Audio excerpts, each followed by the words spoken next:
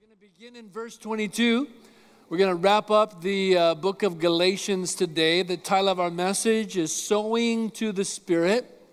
If you want to follow along the sermon notes on your smartphone or your tablet, you're welcome to do that. You're going to need the church app.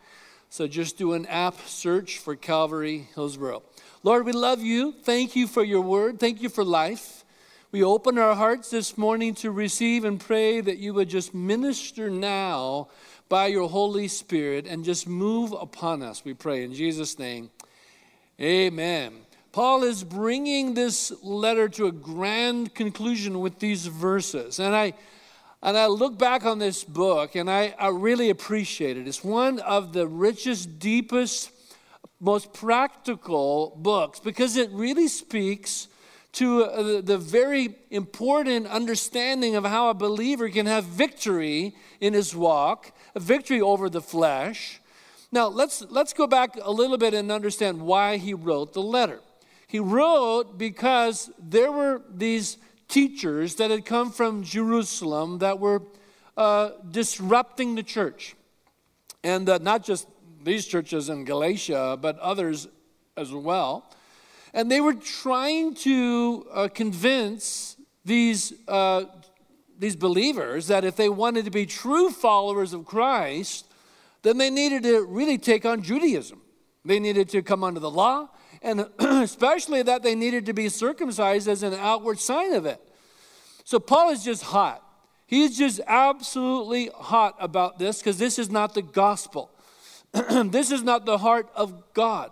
And if you'll pardon the expression, he wants to cut them off and literally bring the church to be in a place of health and spiritual maturity. And so he gives some of the greatest insights into the role of the Holy Spirit in the life of the believer. Now, going back just a bit, we have to ask the question, well, why did God give the law at all? In fact, he addresses this in chapter 3. If God knew that no one could live by the standards of that law, then why in the world did God even give it? And he gives the answer, because of transgressions. He knew the tendency of the flesh. He knew that the tendency of the flesh was to desire those things which are very worldly, and so he gave the law to constrain, to restrain, he said. But it was like an authoritarian, bossy guardian. And it was never meant to be permanent. In fact, he said that it was only until the fullness of time came when God sent forth his son, that we would be set free. You see, there's no relationship in a bossy, authoritarian guardian. And so he says, we've been set free from that so that we can have relationship to God as our Abba, Father. We've been set free. We've been adopted as sons and daughters. Abba, beautiful relationship. But then we have to ask this question. Well, if we've been set free from the law, we're no longer under that bossy authoritarian guardian, then what about the flesh? What about those transgressions? I mean, did God set us free so that we could be free-range chickens? Did he set us free so our flesh could go hog wild without any constraints? Paul gives answers that are very, very powerful here, and he lays down a foundation in the verses that we were looking at recently. For example, in verse 13, he said, "You were called to freedom, brethren, but do not turn your freedom into an opportunity for the flesh." Verse 16, "I say this, walk by the Spirit, and you will not carry out the desires of the flesh." Oh, he's speaking to it, all right. One of the most powerful verses in the Bible there. Verse 18, if you are led by the Spirit, you're not under the law. So he tells us the key. The key to victory is the Holy Spirit. He said, now God set us free so we could be adopted as a son or a daughter. If you've been adopted, then you have a father. And if you have a father, you have an authority. That's the picture of a father is an authority over your life. But you're in a family. You have a relationship of love. There's the beautiful, wonderful blessings that come in that being adopted. Now, we love that picture. It means a lot to us personally. It's a beautiful picture of salvation. We adopted, as you know, the two boys from Russia. adopted our granddaughter now. But the two boys from Russia were such a picture of what we're saying, because they were true orphans. Father was murdered. Their mother died from cancer. They had no family. They had no future. They had no hope. We adopted them. They have a family. They have love. They have relationship. They have a future. They have a new name. They have hope. They have a father. Beautiful, powerful picture. God set us free so we could be adopted. And then he said, and then I sent forth the Spirit of my Son into your hearts. What a picture. The Holy Spirit is given to every person when they receive Jesus Christ as Lord and Savior. The Spirit ignites our heart. The Holy Spirit transforms our lives. See, the Holy Spirit gives us the desires that are very, very different than the desires of the flesh. The Spirit hungers, longs for, thirsts after things which are good, right, beautiful, honorable, godly. It's like, I want those things. You see, that's where the conflict is. There's a conflict. Everybody knows there's a conflict because we still all have the flesh. And the urgings, the passions of the flesh are very much opposed to the things of the Spirit. So he says, we have a choice. There is a choosing. And it has everything to do with what we want our lives to become. So he lays this out in these verses beginning in verse 22.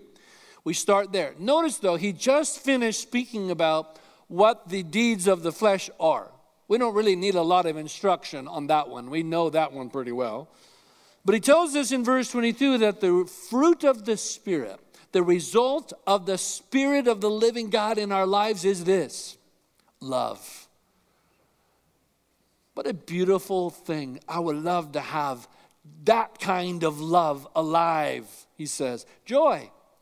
The joy, not like the world gives, Jesus says, the joy that I give is a joy everlasting. Peace, peace that passes understanding. Patience. Oh, we need patience. That's of God, he says. Kindness, that's of God. Goodness, faithfulness, gentleness, self-control. Against such things, there is no law. Law doesn't speak to these things. This is the move of the Holy Spirit.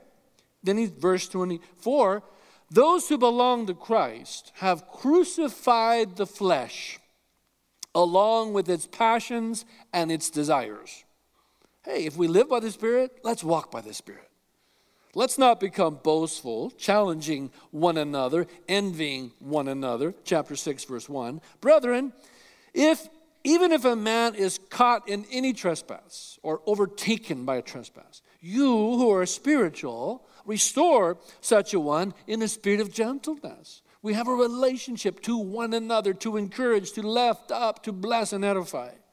Each one looking to yourself, lest you too be tempted, bearing one another's burdens, and thus fulfill the law of Christ. Did Christ give a law? Yes. He said, a new commandment I give to you, that you love one another. And in so doing, the world will know that you're my disciples when they see the love that you have for one another. So he goes on to say, if anyone thinks he's something when he's nothing, he deceives himself. But let each one examine his own life, his own work. You see, we're each one responsible for our own faith.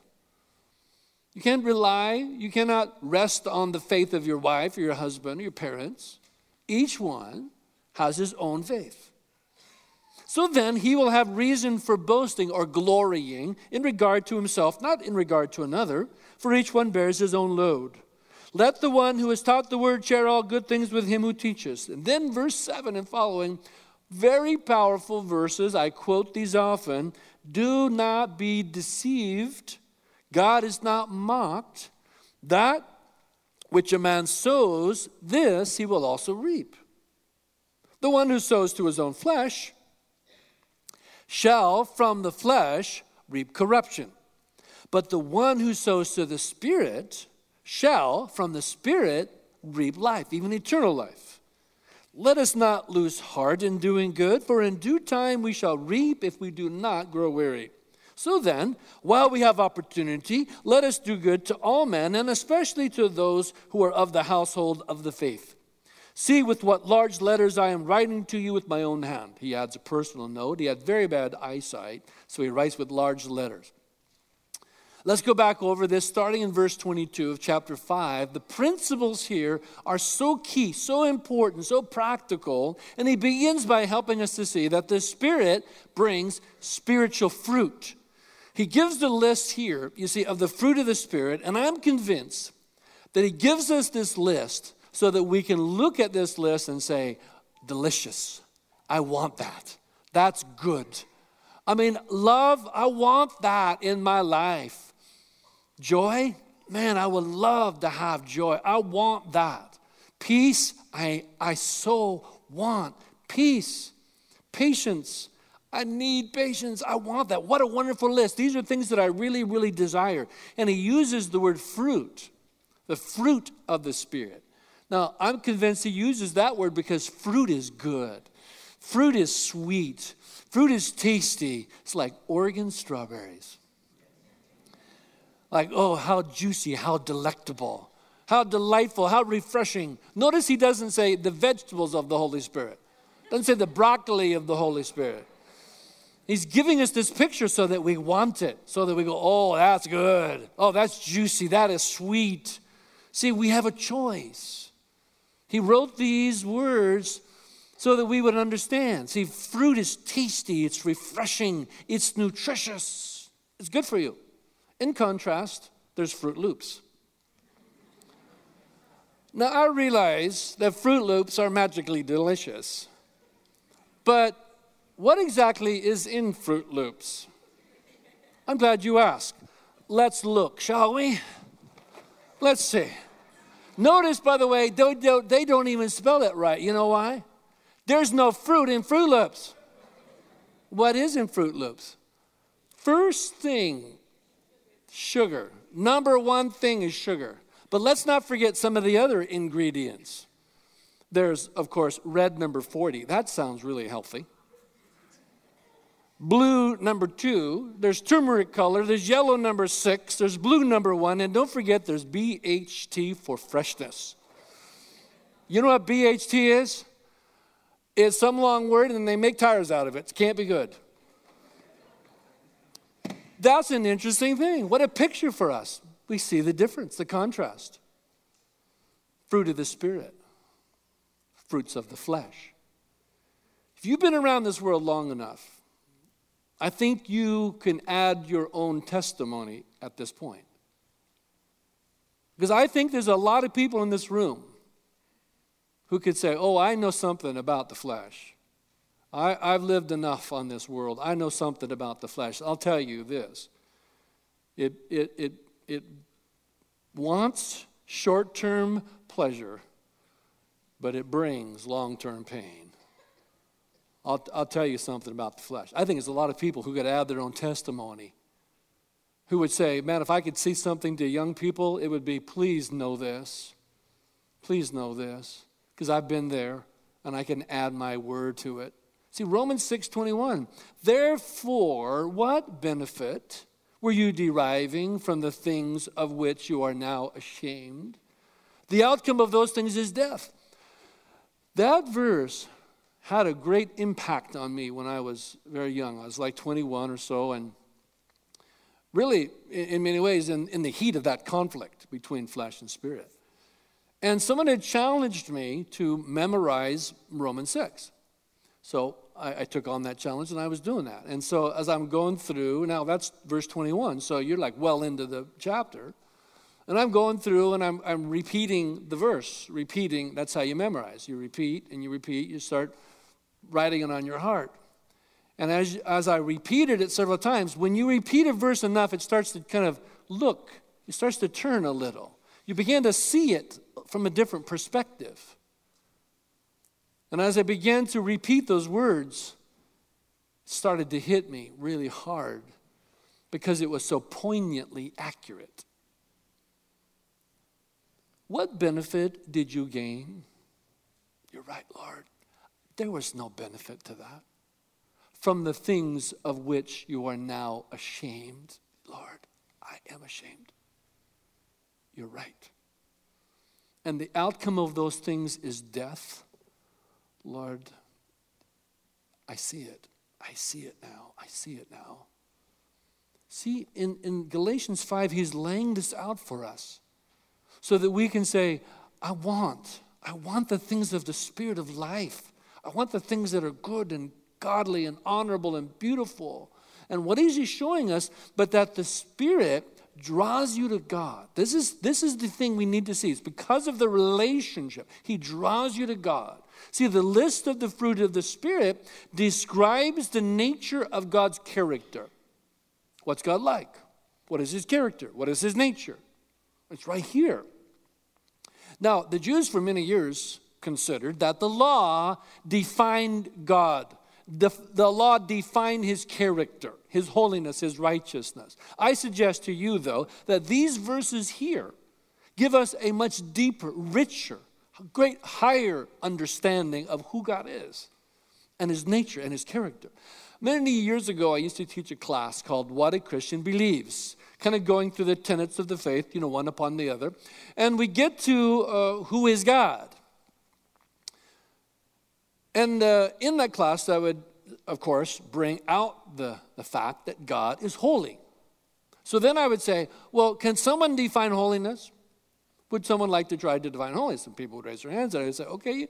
And the person, invariably, someone would say, well, holiness is the absence of sin. To which then I would say, well, we should be able to define holiness without contrasting it to sin. After all, holiness has been around a lot longer than sin has. It should be able to stand on its own. Let's define sin. Let's define holiness without contrasting it to sin. Answer: holiness is the character of God. God is holy. And his character, his nature is defined for us right here. The fruit of the Spirit is love. This is the Spirit of the living God, and the nature of the results of his moving in our lives are seen. The Spirit is love. God is love. And the Spirit draws us to love. See, draw near to love, and you will be more loving. The Spirit draws us to God. And the closer you become to God, the more you begin to see his character moving in you. God is love. You draw near to love, and you'll be more loving. You draw near to joy. It's the joy of the Holy Spirit. My joy I give to you, Jesus says, not like the world. My joy. You draw near to joy, and you will find your heart beginning to move with joy. Peace. You draw nearer to he who is our peace, and you will find peace beginning to move in your life. God is patient. You begin to move nearer to God, and the transformation of that heart is that you're seeing patience beginning to increase because you're drawing near to him who is patient. James 4, verse 8, draw near to God, and he will draw near to you. Notice that Paul begins by saying the fruit of the Spirit is love. See, this is the Greek word agape love. Beautiful word. There's different words for love in the Greek. But this is the kind of love that is concerned for the good of the other one. In other words, it gives itself away. It sacrifices self for the good of the other. That's God's kind of love. In contrast, the deeds of the flesh are selfish, self-centered, self-focused. And you see the contrast of this in Philippians chapter 2, verse 3. Do nothing from selfishness or empty conceit, but with humility of mind. Regard one another as more important than yourselves. There it is. Beautiful picture of what love is. Notice also that Paul finishes the list by saying the fruit of the Spirit is self-control. Control of self comes from the Spirit of life. In other words, it's just like verse 16. If you walk by the Spirit, you will not carry out the desires of the flesh. What does it mean to walk by the Spirit? It means that the The Spirit is moving in your life. You're walking with the Spirit, and your soul is alive. Your soul, your spirit is ignited. And that's what empowers you to say no to the flesh, because your spirit is alive and it's constraining the flesh. Why? Because in your spirit, you want something better. You want something more beautiful. You want that which is honorable. You desire to have character and integrity. Things of God you want. So then he says in verse 24, a very practical word, those who belong to Christ have crucified the flesh. Here it is. Crucify the flesh, he says, along with its passions and its desires. So in other words, the passions of the flesh, we know what that is. The passions of the flesh, the desires of the flesh, they very much want to be the master. They want to control this whole deal. It wants what it wants, and it wants it now, and it expects you to cooperate. It wants to be the master. Here's a great verse, Romans 7, verse 5. While you were in the flesh, the sinful passions, here's his word again, but listen to the way he says it, because it's really interesting. The sinful passions which were aroused by the law. So was that a double entendre? No, that's on purpose. The sinful passions which were aroused by the law were at work in the members of your body to bear fruit for death. You want to talk about bearing fruit. There's the contrast. But how do you crucify the passions and the desires of the flesh? Is that even possible? Is that even reasonable? Is that even possible? How do you crucify? It means to nailed to the cross, to bring death to it. How is that even possible? And one of the things that we really need to understand that he's pointing out and showing us here is that it takes a passion to kill a passion. This is a very, very important principle for the life of the believer. See, God made us to be alive. And passion for something is an expression of that. See, if a person comes to faith in Christ and does not have passion, does not have a depth of love toward God, then the passions of the flesh still have power. Because there's more passion for the flesh than there is passion for anything else. It still has power. It takes a passion to kill a passion. In other words, you cannot move from the passions of the flesh to boredom in Christ and expect that to work. God did not make us to be bored Christians. God did not save us so that we could be flatlined as a Christian. Jesus did not say, I'm going to give you salvation and boredom along with it. I don't think that's what he said. What he said was, I have come that you have life and have it abundantly, to the full. I want you to have life. I remember a guy that had come to faith in Christ in our church, and he was living a life of drugs, honestly. And he'd come to Christ. God took hold of his heart. And I remember speaking to him and just being excited by how he was describing what God is doing in his life. And he said, I don't know how to explain it other than, I was addicted to drugs and now I'm addicted to Christ. That's all I can say. There's something alive in me. He used to play guitar, high, and he was like really into it and thought it made him more creative or whatever. But then he came to Christ, got addicted to Christ, and started using his guitar for the Lord and writing songs and playing, had a band, and he's using his passion for good and godly things. I'm excited about that. Now you get it, because we have to have passion to kill a passion.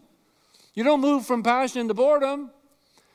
Reminds me of when we were in Africa, and we would give these, invitations for people to receive Christ, hearing the gospel, and they would come and respond. And afterward, we would kind of draw them to the side, and we would give each of them, after we prayed and talked with them, etc., we'd give them a Bible as a gift. And it's really hard to, get Bibles. It was very valuable. And we were outside giving these Bibles, and after we'd given them, I began to look around and see that a crowd was gathering. large crowd was gathering and pressing in on us, and I thought, I think we should probably get in the vans now. So I start kind of moving our group, into the vans, and I was in the last vehicle, the Jeep, and we started to take off, and there was this guy who started to chase us. And he is running with all he's got, down this block, up that block, down. I'm kind of looking over my shoulder. And finally I said to the driver, stop this car. Anybody who wants a Bible that bad is getting a Bible. So we stopped the car, and I go to the back where they are, and he's like, And I remember handing the Bible to him in the like a very proper, African way. And he takes it with both hands, and he goes, yes. What passion.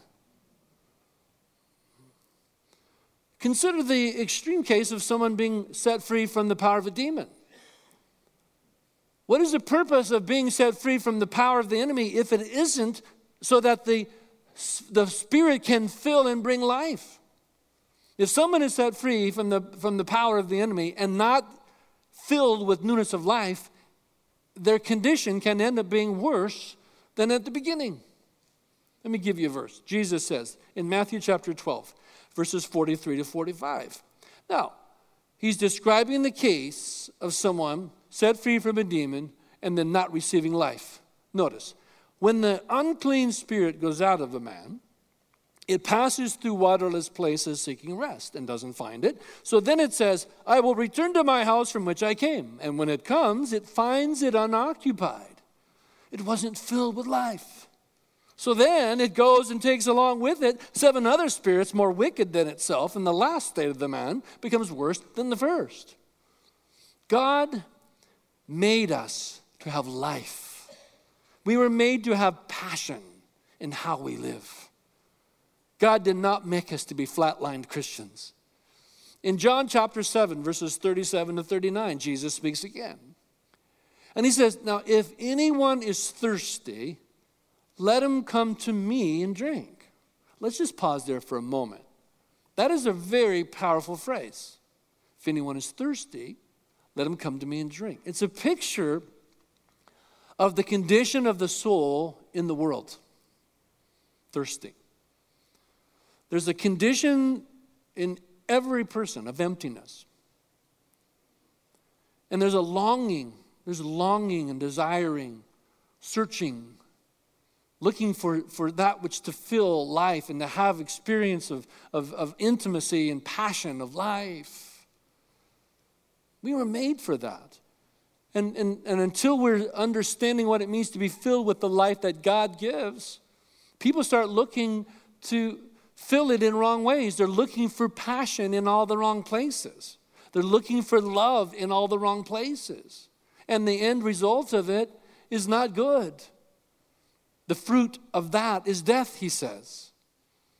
And so he's giving us this picture in John 7. If anyone is thirsty, let him come to me and drink. He who believes in me, as the scripture said, from his innermost being will flow rivers of living water.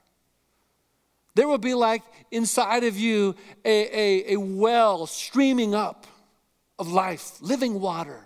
Joy abounding. You actually become one that can bless others because the joy of the Lord is flowing out, and the love of God, and the blessing, the edifying. Because you're like David, my cup overflows. One of the lessons of parenting that we learned with our kids, I wish we would have learned it very early on. But one of those lessons is that kids need to be passionate about something for the Lord. If they are not passionate about something for the Lord, they'll start looking to fill that with all kinds of other things. Get them started on a musical instrument, guitar or piano or something. Get them singing worship songs and excited about helping out in worship. Or giving them voice lessons, and getting them singing and using that gift to help with worship and leading others. Or get them involved in serving in some way, like a Via goes and serves at the homeless shelter once a month. Or she goes to the senior center and blesses the seniors once a week. And I remember our 2 of our daughters, they served at an orphanage in Mexico, an orphanage for disabled children. and fell in love with those orphan kids. There's some passion that's coming out of them as they're in love with these kids. This is good. Victoria lived down there for like almost a year. That is awesome. Life-changing. We gave Avia some CDs. A really great Christian artist, Jamie Grace, a young girl. And she's just a great role model for young girls. And the great CDs, and so she's playing these, loves to play them, and like, can I play it in the room with all the speakers in it? Yeah, absolutely you can. Turn it up. I'm the dad. Turn it up. Let's do this thing, So yesterday we put it in there, turned it up, we were dancing. Like, hey, let's have some passion in life. God made us for passion. God made us for life. Otherwise, you'll be empty. And God did not make us to be empty.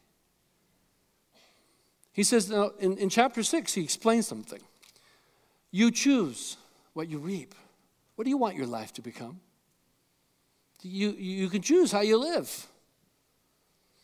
He gives what is famously known in these verses as the principle of the harvest. And he begins in verse 7 with those very strong words, do not be deceived, God is not mocked. Now, people deceive themselves all the time. Mainly because they want to be. But when God is involved, deceiving oneself is quite dangerous. And then he says, do not be deceived, God is not mocked. Now, what does it mean that God is not mocked?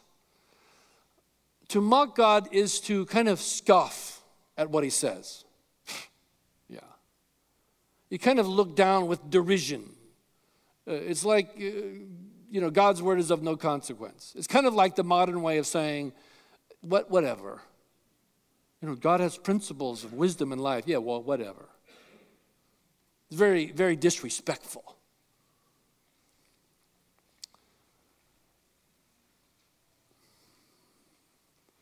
God is not mocked, which means the principle stands whether you like it or not. That's what it means. The principle stands, whether you like it or not. It's a principle, it stands. It's a principle from God, it stands. What is that principle? Verse 7. Whatever a man sows, this he will also reap. Now, there's some details I think we can add to the principle. You reap after the manner that you sow. That's a detail we should understand. In other words, if you sow corn, you will reap corn. If you sow tomatoes, you will reap tomatoes. If you sow zucchini, you will reap a lot of zucchini. Anybody ever raised zucchini? You know exactly what I'm saying. And I remember, we grew up in the country. And we used to have a joke. See, because, you don't really lock your cars, at least when I grew up. You didn't have to lock your cars or your doors, when you lived out in the country, except during zucchini season. You had to lock your car during zucchini season, otherwise somebody might put a basket of zucchini into your car. That's how much you grow. So it's a great principle. But you also reap more than you sow. It's also a principle. Hosea 8:7, they sow the wind, they will reap the whirlwind. And you reap later than you sow. That's another important detail to it. Maybe we could make this personal. Show of hands. How many people know this principle is true and would say, if I had known what it was going to cost me, I would not have done it. If I had known what it was going to cost me, I would not have done it. Because we know it's true. It's a principle. God's not mocked. The principle stands. That's why he says in verse 8, the one who sows to the flesh is going to reap from the flesh corruption. In other words, don't do it. Don't sow to the flesh. Now, as we said last week, the problem with the flesh is that it simply wants. It lives only in the moment. It gives no thought to consequences. It gives no consideration to the results. It just wants. Me wants stew, using a biblical illustration. Me want woman, using a modern one. So here, Paul says there are consequences, though. Please know this. There are consequences when a person sows to the flesh. They will reap from the flesh, but what they will reap is corruption, and the word is death, stinking death. Now, notice also, the thing about sowing and reaping, as I said, is that when a seed is planted, the reaping does not come right away. And there is where many get deceived, because they thought they got away with it. But the reaping does come. The principle stands. But there is something very important to understand. We need to add a layer of wisdom to this. Because while it is true that you sow to the flesh, you will of the flesh reap corruption, you can look forward and know that that is true. You can look forward. If you sow to the flesh, you will reap of the flesh, and it will be corruption. You can look forward. But looking backward requires a depth of wisdom and discernment. And here's why I say it. You cannot look at somebody's life and say, oh, I see that you're going through troubles. What kind of sin were you involved with there, my friend? No, otherwise you're becoming one of Job's counselors who took on the thought that everything of trouble is originated from a sin. That's not always so. Not always so. Here's the case. Jesus and the disciples were walking by this man who was born blind. So the disciples said, Rabbi, who sinned that this man should be born blind? Was it him or his parents? No, they had already drawn the conclusion that someone had to have sinned. They just wanted to know who it was. Jesus said, neither. You're wrong. It's neither that this man sinned nor his parents sinned, but that the glory of God might be revealed through him. And he goes on to explain in great depth a wonderful principle. But now let's look at this. What do you do if you know that you are reaping from the flesh because you have sown to the flesh? What do you do? A number of years ago, a fellow came to the church, just looked us up randomly, and drove to the church, and I need a pastor. I sat with him. What can I do for you? Begins to explain the troubles. Oh, the troubles. The mountains of troubles that he had in his life. Now, he could very easily see that these troubles came because he had made very wrongful decisions.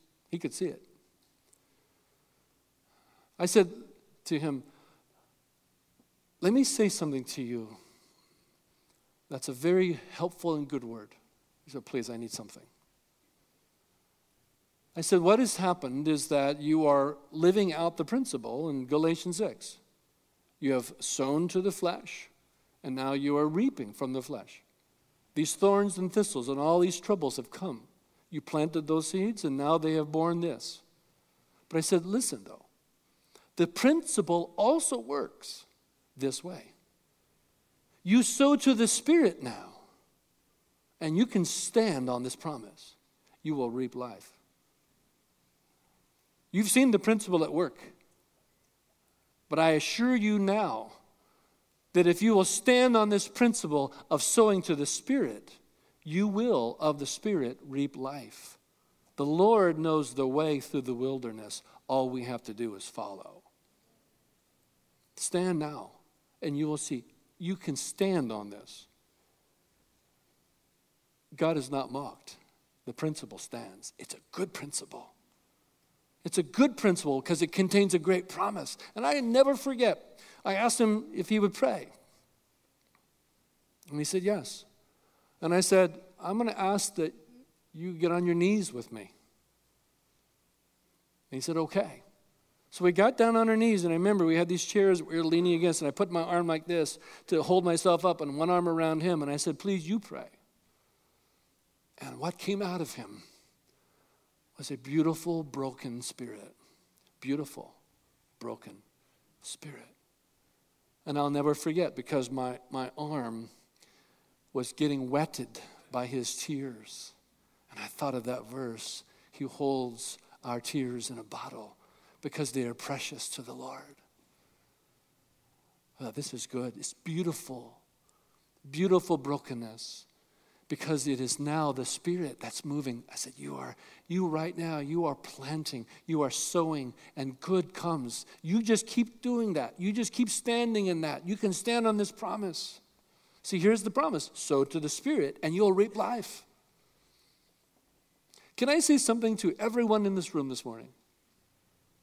Everyone in this room, you right now are sowing to the Spirit. Right now. You're sowing to the Spirit. Because the Word of God is going forth. And the Holy Spirit is taking the Word of God and is beginning to take hold of lives and is transforming lives. You right now are experiencing, because you are sowing to the Spirit. Faith comes by hearing, and hearing by the Word of Christ. Now, I am of little consequence in this. This is the Holy Spirit at work. He is moving on people's lives. You are sowing to the Spirit right now. And you will reap life.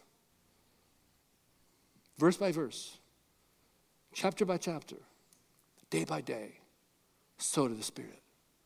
And you can stand on this promise. You will reap life. Now, can you sow both to the flesh and the Spirit? Yes, you can. But one must overpower the other. And one will. And one will. Well, you might say, can the flesh choke out the things of the Spirit? Yes, they can. Let me give you a very clear verse. Luke chapter 8, verse 14. Jesus is speaking about this parable of the sower sowing his seed. And he said that the seed is like the word of God being sown on hearts, and there's different kind of hearts. So he says in verse 14, the seed which fell among the thorns, these are the ones who've heard. But as they go their way, they're choked with the worries and the riches and the pleasures of this life, and they bring no fruit to maturity. He uses the word. They choke out the word, and they bring no fruit. I mentioned before, we grew up on a farm, and we grew rows upon rows of vegetables and corn and potatoes and strawberries, and we raised way too much of it. I know, because I had to hoe the weeds. One day, someone had this idea. I know what let's do. Let's take chicken manure and we'll use it as fertilizer. Now, if you've ever been around the farm, you know this is a really bad idea. You know why it's a bad idea? Because chickens will eat every weed seed they can find. And weed seeds, they just go right through them. Guess what we were sowing? We were sowing weeds all over those vegetables. And when they came up, we had a battle on our hands. Do they grow up together? If you don't do anything,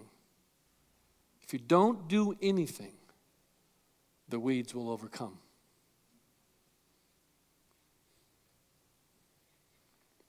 Paul writes this so we can understand. We get to choose what we reap. What do you want your life to become? Sow a thought, reap an action. Reap an action, sow a habit. Sow a habit, reap a character. Sow a character, reap a destiny. The weeds were everywhere. We wanted those things that were good. Get a hoe. Get a hoe, get a shovel. We're going to take them out. I want that which is good and right and honorable. We get to choose. Let's pray. Father, thank you so much for showing us that your ways are right and that your heart for us is to bless our lives. And God, you have shown us in these verses that the fruit of the Spirit, the things that you desire to give to us, are good. They're right, they're honorable, they're beautiful. And church, this morning, would you open your heart to God, and would you say this morning, would you say to the Lord, I want the things of the Spirit in my life.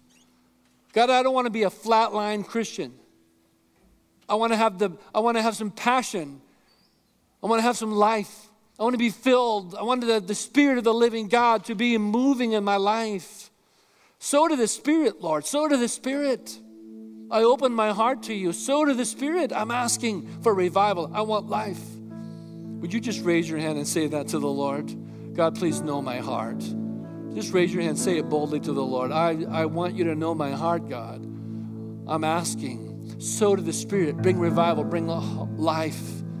Father, thank you for everyone touched of God, moved of the Spirit. Revival comes. Ignite your church. Bring passion to your church. The bride of Christ is supposed to be in love. Lord, let us be ignited because you have moved by your Spirit upon us. We honor you and thank you in Jesus' name. Everyone said?